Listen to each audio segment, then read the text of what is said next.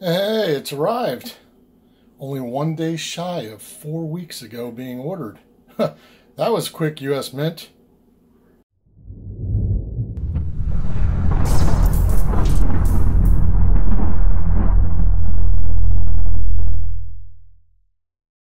Hey everyone, Silver Stealer here. And Winning Image Photography. So yeah, that one took a while. Let's read them why it took a while. Found this on Facebook.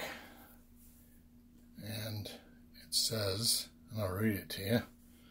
It has come to our attention that some of the duplicate COAs intended for replacement were inadvertently used in assembling the product 20XB. Shipping is being delayed while we inspect the product to ensure that the numbered COAs are not duplicated. We expect to begin shipping December 7th.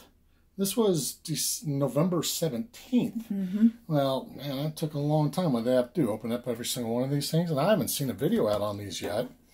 You know, we took it out of the box to spare you all the noise. And we brought out the one single reverse proof of the Mayflower that the U.S. Mint had out. That we weren't exactly, well, I wasn't totally thrilled with. The design is a little bit, in my opinion, boring. So you take it out of that sleeve. You got it in the standard commemorative type box that the U.S. Mint does them in. That looks a lot like the other one. It does. A lot like the other COA. And these are numbered COAs. This is the one set that has a number, which is...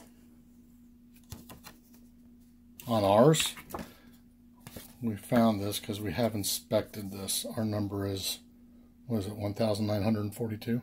1,642. 1,642.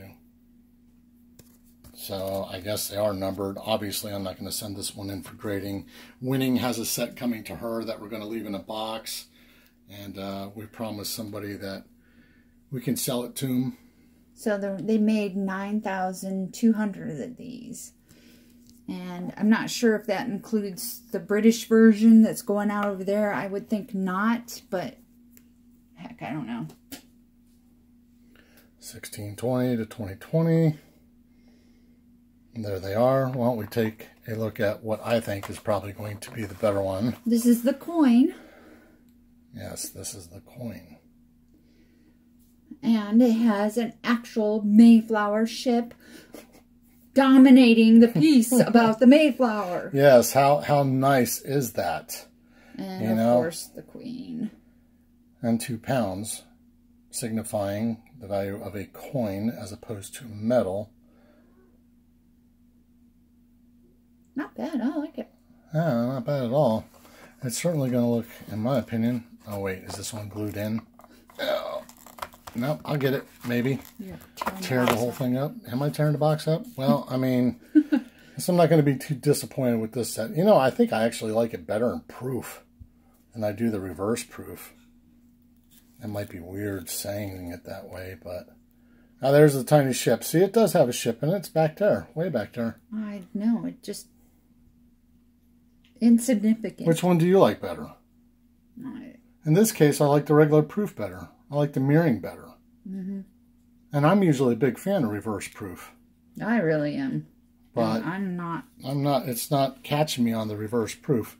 Not that the design here isn't boring, because look, there's pumpkins on this side that are as big as the ship on the other side. And it's just, I don't know. It just doesn't do anything for me. The design, I mean, it's got 2 different designs, unlike, of course, the, you know what you're going to have on this one, on one side, guaranteed. But at least they, like you said, dominated it with the ship. Well, going forward, when it comes to buying from the U.S. Mint, I'm going to be a player in the month of November, because it seems like that's when they try to come out with their numismatic gimmicks, as I like to say. And maybe you can capitalize on that and make some money. I did eventually sell my 2 V75 silvers for $400 a piece. So I won't be having those, but, you know, in my collection. But that was a flip for me. I'm not flipping this set, obviously. I'm keeping it in there. But for $150, I don't know. Not really that great. So if I see these kind of gimmicks next November, I won't do it. But going forward, no more proof sets, proof eagles, all the other stuff the Mint puts out. They just went too high in price. If the silver proof set next year is coming out, with only 1/4 like they think it might be. Who knows what the U.S. Mint, though. Yeah, that is a significant price increase for less quarters. Yeah. Because what, 5 to 1, and they increased it. Well, everyone, I don't know. Wasn't a really big fan of this, and I'm not really that impressed now, if you can't tell.